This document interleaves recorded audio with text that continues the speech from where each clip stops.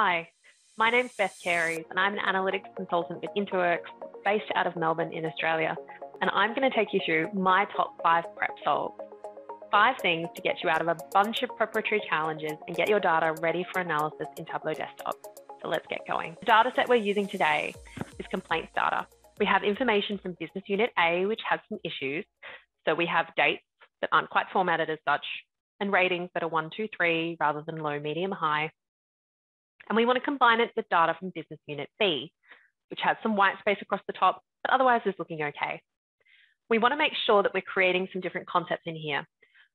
The primary reason we're preparing our data is we want to make a waterfall chart. We want to be able to say how many cases did we have at the beginning of the month, how many have come in this month, how many have been completed or deferred in the month, and therefore how many are we going into with next month.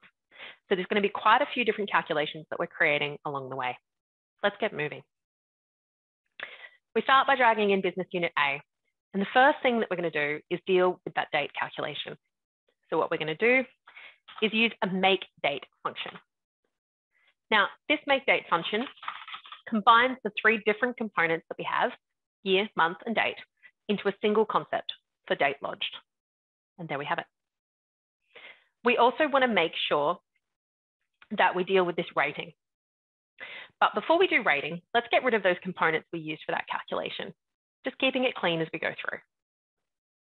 Removing those. Now we're going to use a lookup table to do our risk level. The reason we're using a lookup table to do risk level is really that I want to show you how this process works. We've only got 3 things here, so we could hard code them.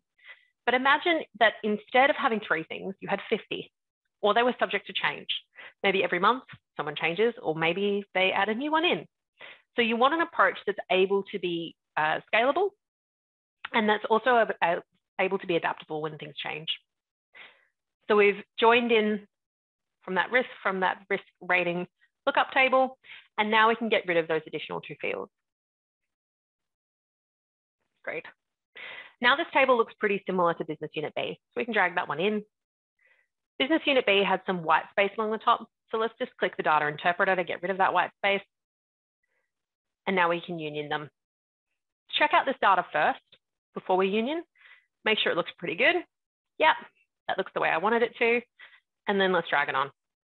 Key thing when you're creating tables, or you're joining things together, or in either joins or unions, is that you want to make sure the structure is pretty similar before you go through that process. So bring in a table, do your cleaning, bring in another table, do your cleaning. Then when they look similar, combine them.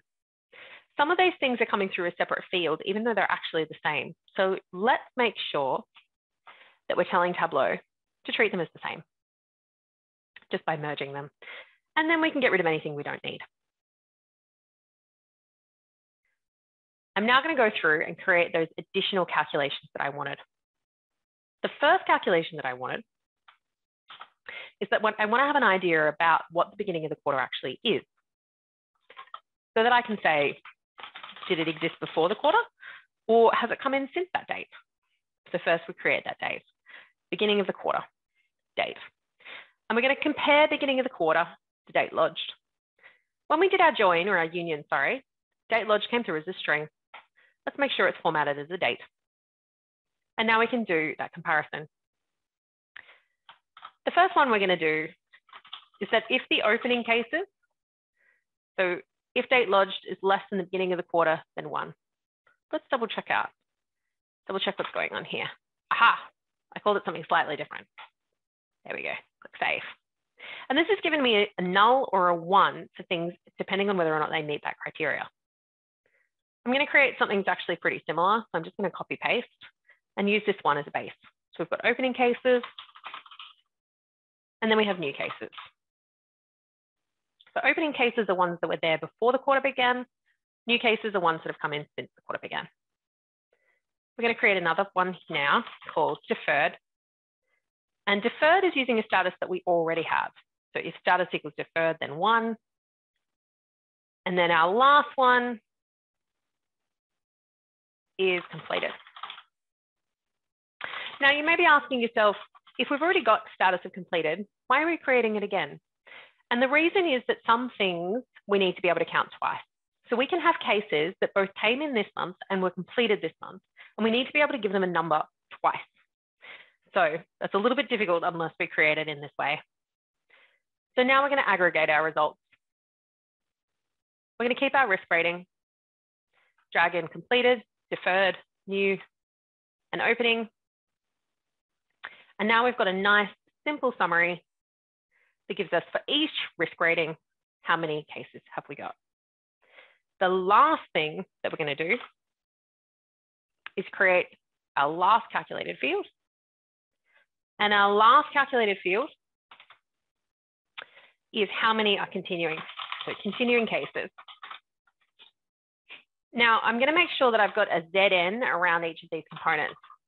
My reason for that is that I want to make sure that Tableau, if it encounters a null, as it's about to with deferred for low risk rating, it knows what to do with it. And specifically, knows to just treat it as a 0. Otherwise, it's going to create an outcome of continuing cases equals null, just because one of them was a null. Our last step is to pivot this. So we're dragging in the 4 things we want pivoted. Let's rename, make sure we've got status. And we also have cases. And I can use my last clean step to be able to check out that final result. And there we have it. We've used my top 5 things of aggregating, pivoting, dates, how to combine things from different tables, and lookup tables to prepare this data ready for analysis and ready for our waterfall chart. I hope that was helpful. Thank you for joining me.